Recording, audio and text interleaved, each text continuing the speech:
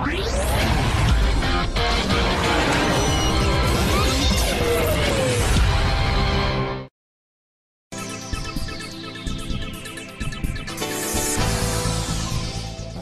to the Goodwood Festival of Speed. We are here to me, it's one of the nicest events in the world and very unique.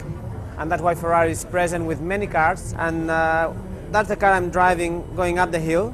Okay, the F10 is special for various reasons. And that's a winning car. That car with Fernando Alonso won many races. It almost won the championship.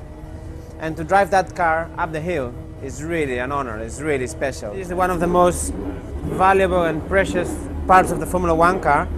Interesting to notice, for example, is the buttons who are near this finger are the most important ones.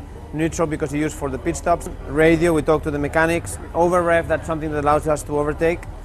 And that's what we call the multifunction, which again is something that usually it's just been given an instruction from the engineers, not so much from us. We have to have this very much memorized because it's very important when we press the button not to look at it.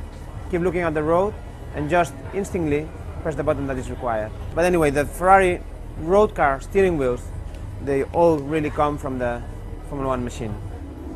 And the thing that made that car very fast is in the rear of the car.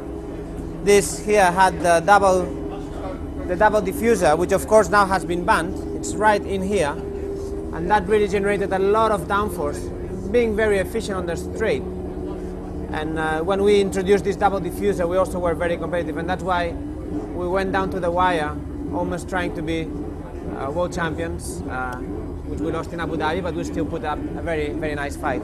So it's been one of the most successful Ferraris of the latest years, and I'm really enjoying it as much as I hope you enjoy looking at the footage of this car.